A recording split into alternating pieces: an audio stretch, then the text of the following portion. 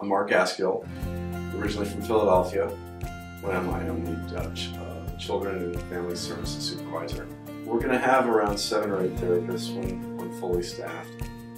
It's a very eclectic group of professionals, from social workers to family therapists to licensed professional counselors and professional counselors, people with substance abuse experience, people with a variety of skills and talents that can contribute to this collaborative team.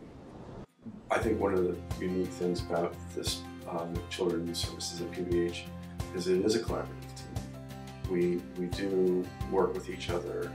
We join our clients where they are. If we're working with a child, we work with that child in the context of their family. We look at the larger picture, and that's what I think separates us perhaps from other treatment programs. Say you have a 12-year-old who's punching a hole in the wall.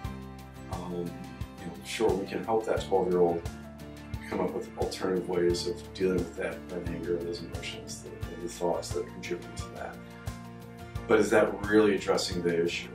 If we find out that the parental hierarchy or the family is very conflictual, there's a lot of drama and conflict. Well, I mean, if a child is going to experience that, but yet doesn't have the ability to process that because they're 12, they don't have life experiences, they haven't had the opportunity to work through that stuff.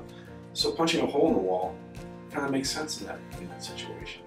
So if we just help the kid not punch the hole in the wall, have we done our job? Sure, we've done part of it, but helping the child and the family system understand the contributing factors to that is also part of what we do. Is important.